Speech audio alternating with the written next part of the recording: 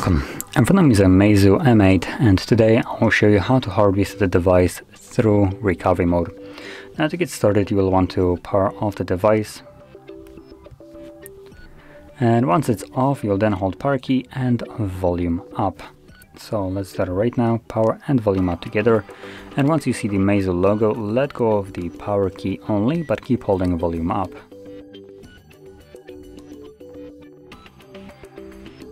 This will take you to the Flyme recovery mode, so from here simply select wipe data and unselect update the system and select start. Now this does not remove a pin if you have one, you will need to confirm it. So as you can see I had one set, so I do need to confirm it, at which point this will begin the process.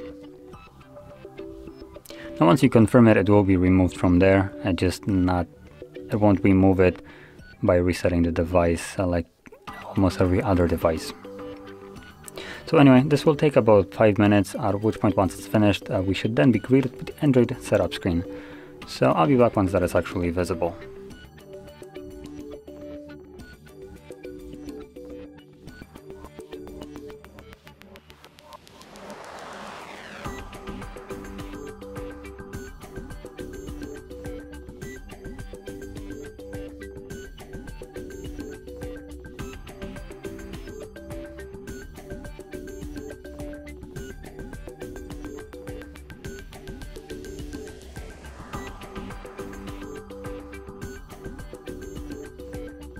And as you can see now the process is finished and you can set up your device however you like.